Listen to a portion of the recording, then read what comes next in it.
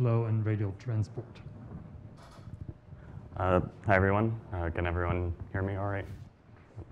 Okay, so my name is Trapp. I'm a PhD student down at UCSD working with Dushan Quresh. I'm going to talk to you about a paper that got published at the start of this year where we were looking at gas inflows onto disks and transport radially through the disks themselves, specifically in those cosmic ray simulations that Dushan mentioned. So just to give you a quick outline of what I'm going to be talking about, I'm going to just start with a quick overview of the problem we looked at, and then give just a quick reminder of the actual cosmic ray simulation suite that we were using, and then kind of get into the meat and potatoes, introduce you to the galaxies we were working on, and go through kind of what the angular momentum looks like, what the radial and vertical velocities and mass fluxes look like, and then the specific geometry of how the gas is actually joining onto the disk and how it's able to move through the disk to fuel star formation in more interior regions. And if I have time at the end, I'm going to just draw some quick comparisons to the other Fire 2 simulations without cosmic rays and discuss some of the observational implications this work might have and the future directions those are going to take us. Okay, so just a quick overview. As has been mentioned before at this conference, previous studies have shown that the galactic star formation is largely supply-driven. That is, you're accreting a certain amount of gas and you're forming roughly that many stars.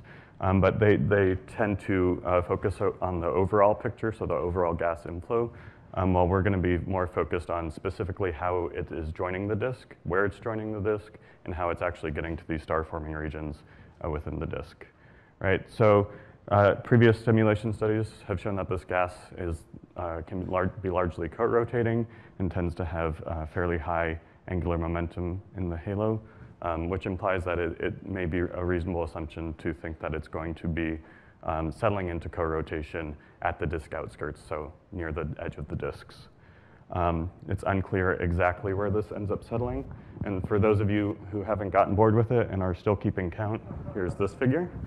So I just want to emphasize we're mostly going to be focused on this region here where this accreting gas is coming in. So where is it exactly is it joining onto the disk, right? Is it joining near the edge and then radially transporting inwards? Or is it kind of more directly fueling the star formation by raining down more vertically? Or is it somewhere in the middle and more complicated like galaxies always are? Right, so just a quick reminder, Dushan gave a good overview, so I won't go into this in too much detail, but we're using the implementation of cosmic ray transport by T.K. Chan back in 2019, and its extension to the full cosmological suite of simulations. And the most important takeaway for this study is that the cosmic rays provide that non-thermal pressure support that Dushan mentioned, which essentially is limiting the amount of inflow we're getting from the CGM. This additionally limits the radial transport through the disk and limits the star formation rate in the disk, bringing it down from around 5 to 10 solar masses down to 2 to 4 solar masses. So the disks are a little bit more stable and have star formation rates a little bit closer to what we expect for Milky Way-like disks. Wrong way, okay. So let's get into the actual study itself.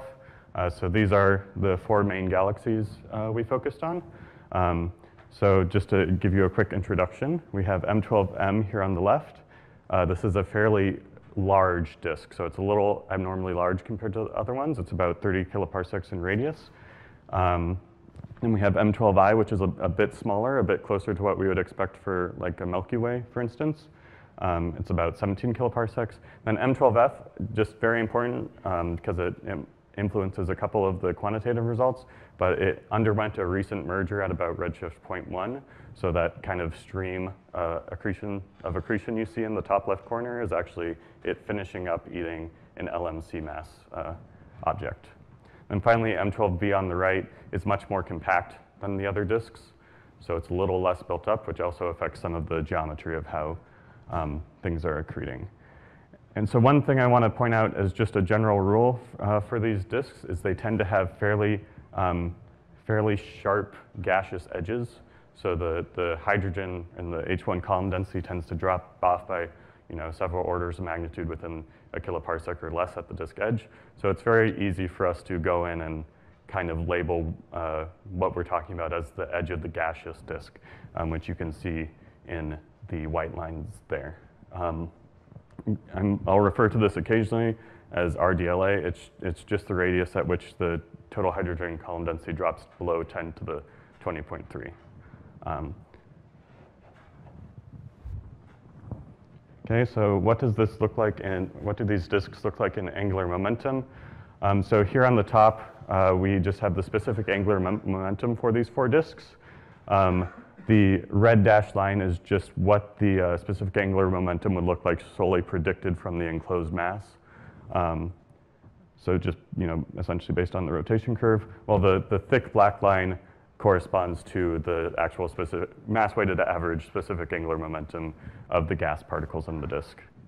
And so a key feature you see, I guess I should point out, the x-axis here is the radius of the disk, normalized by that previously mentioned RDLA. So a value of 1 corresponds to the disk edge. This just allows us to all compare them on roughly the same scale, even though the disks are different sizes. So key thing you notice within the disk, the gas tends to be very, very well aligned with the rotation you expect from the rotation curve. And then once you get outside the disk, the rotation is still increasing, or it's still higher than the disk edge, but it's no longer being fully rotationally supported, right? Which makes sense because we're expecting gaseous infalls. Looking here at the bottom row of the plots, this is just characterizing how well aligned the gas's rotation is with the disk. So just the z component of the specific angular momentum, which is the component aligned with disk rotation, normalized by the total value. And again, we see a transition at the disk edge where gas within the disk is very well aligned because it's a well-behaved disk. And once you go outside the disk edge, it begins to drop off. Just note the scale of these y-axes, and even in the high end of the radius regime we're looking at, it's still fairly well aligned with the disk. It's still about 80% coherence. So it still tends to be co-rotating. Yeah, so this is just essentially what we're quantifying as the edge of the gaseous disk. Right, so it's just giving a metric for how big the gas disk is.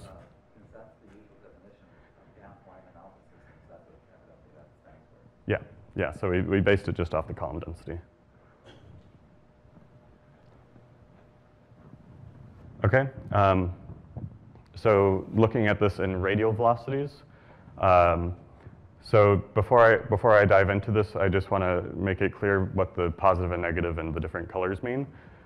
So in the phase plots, blue values or negative radial velocities correspond to radial gas inflow with respect to the galactic center, while the red values or the positive values correspond to outflow, radial outflow with respect to the galactic center.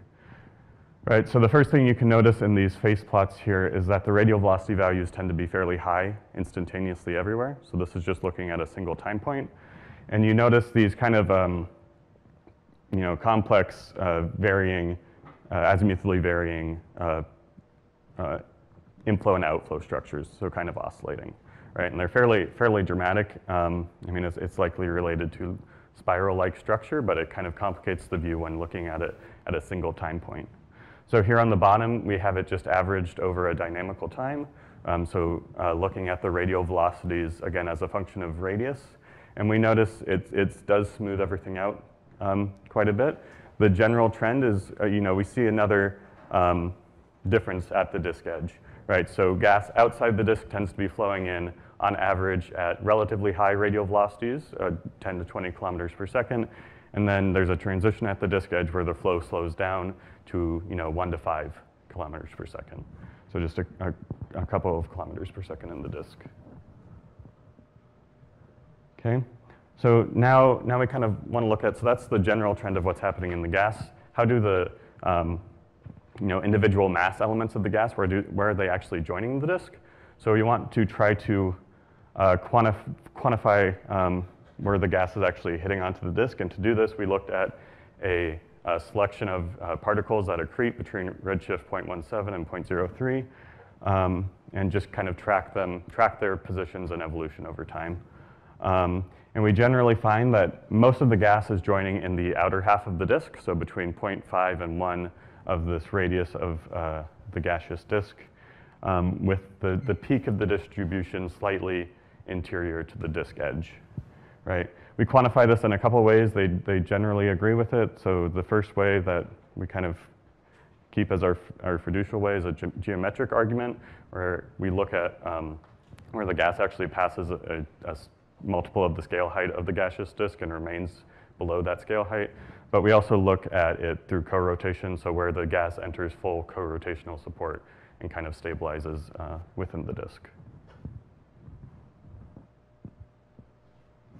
Okay, and finally, so if gas is joining in this outer half of the disk, how is it transporting inwards to fuel star formation? So to do this, we just looked at the mass flux parallel to the disk, there in the blue, as well as the mass flux orthogonal or vertically raining down onto the disk in red.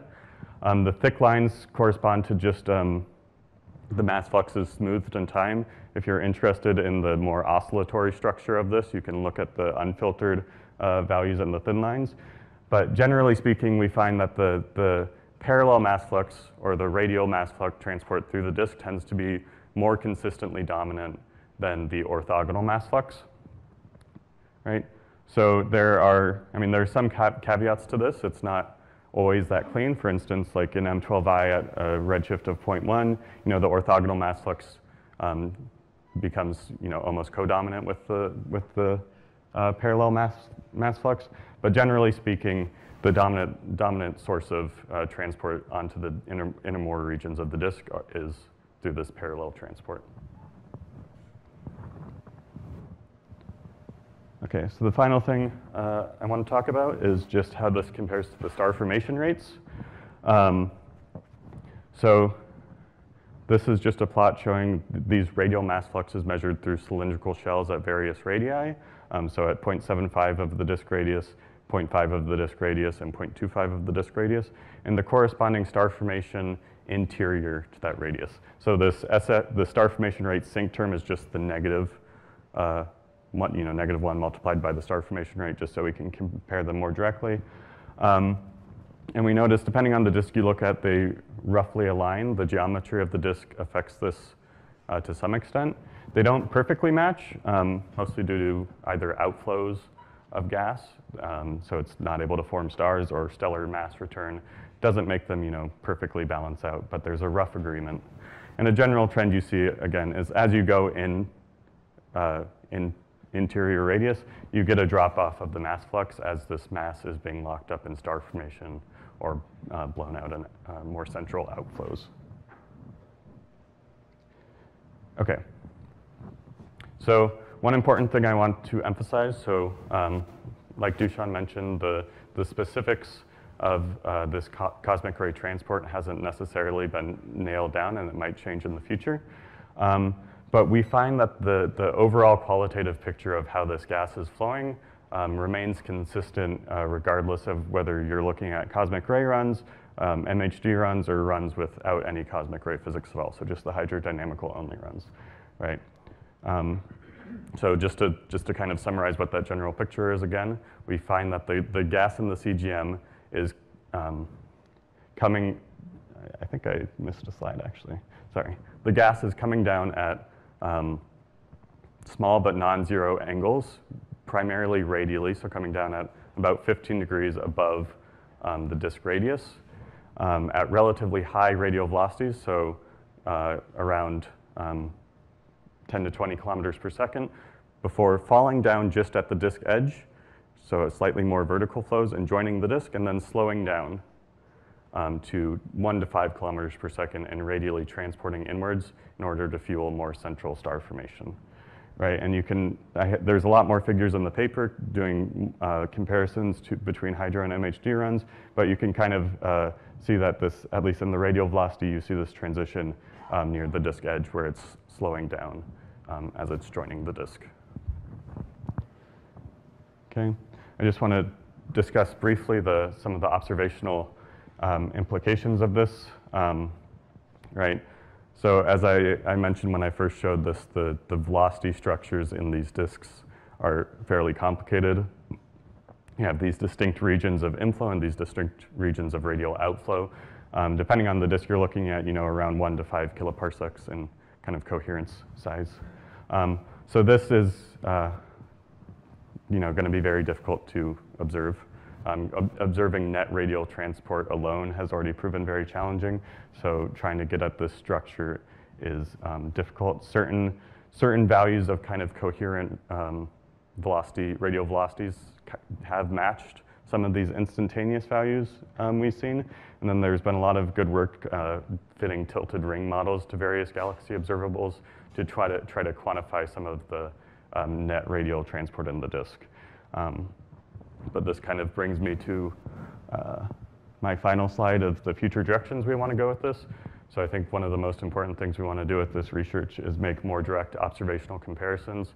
So we've gone ahead and made 3D data cubes out of synthetic H1 mock H1 observations, and are trying to try to attempt to identify some signatures of this radial transport to try to help in the construction of models that we can use to fit observational data and kind of see if this is even a reasonable thing that might be happening in actual galaxies. We're additionally looking at angular momentum transfer, so specifically what's torquing this gas and driving it inwards, both importantly in the galaxy itself, where it has to lose a lot of angular momentum to be driven inwards, as well as in the CGM, where the angular momentum is roughly conserved, but it is losing a slight amount as it moves inwards. Okay.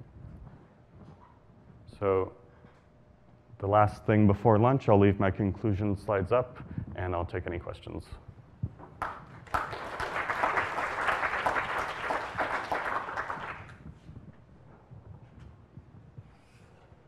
Sorry, the mic seems to be off. Hold on. Yeah.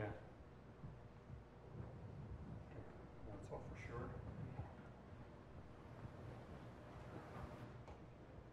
I did well so far.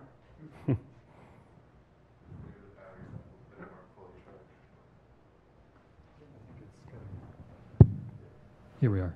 First question by Joel. So as you say, it's hard to see the dynamics, but there are indirect measures. One is the metallicity and the metallicity gradients. One of the things that's interesting is that the observers are really finding exactly the same thing at redshifts of 1 and greater, namely that the metallicity gradient is flat or even rising, rarely falling as it tends to be at low redshift. So that's going to be complicated because, of course, there should be these gradients of gas flow coming in, some of which is presumably pristine gas with low metallicity, some of which is recycled gas with higher metallicity. But your simulations are presumably trying to follow that. So, and there's now been metallicity gradients measured in something like 300 galaxies at redshifts of typically between 1 and 2. And as I say, they're finding the surprisingly flat or even rising metallicity gradient, i.e.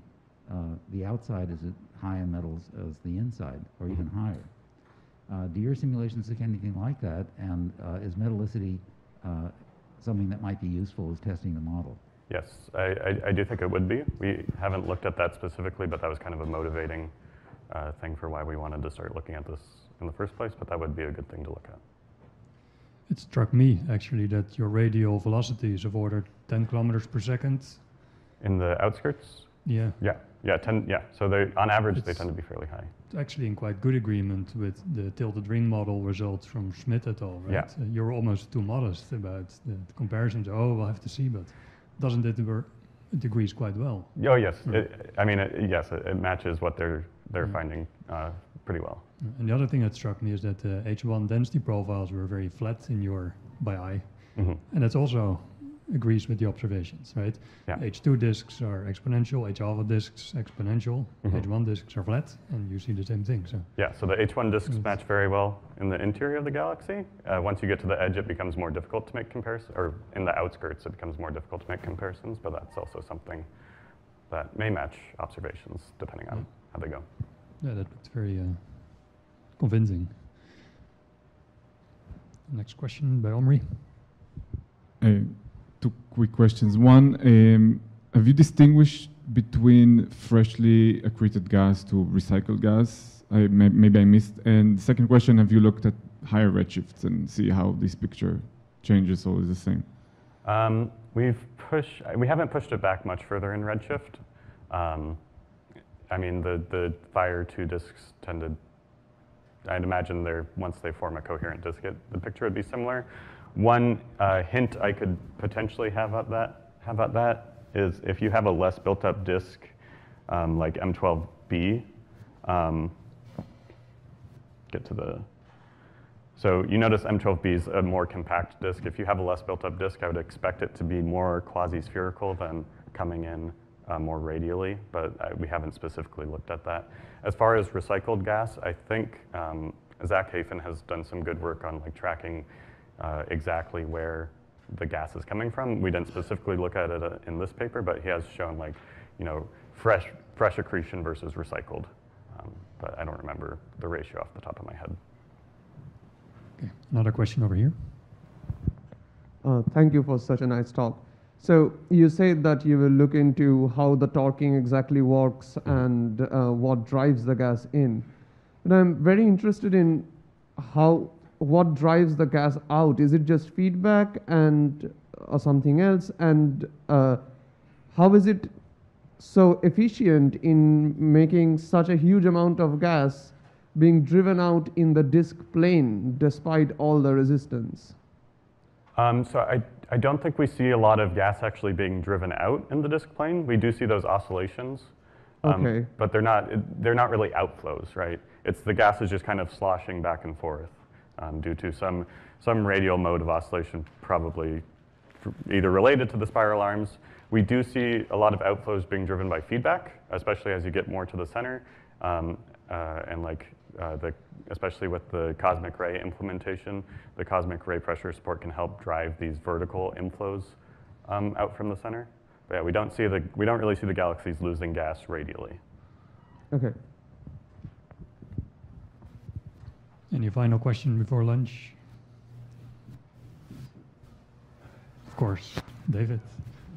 Actually, very simple, and that is there a mass dependency in the sense that the outflows and inflows depend on the mass galaxies? We observers see something that called the magical mass around 10.4 in stellar mass. Is there such perhaps a different pattern from one side to the other side of that mass boundary? And if so, do you have an explanation for it? We haven't looked at that. I would imagine there would be. I mean, because at least changing the size of the gaseous disk itself does tend to have dramatic effects on some of the specifics of this. It's the same general picture, but the specifics do change. So I imagine if you go lower in stellar mass, it changes. But I can't say anything conclusive. Okay, let's thank Cameron again. Any other speakers? We'll reconvene after lunch at 2:10.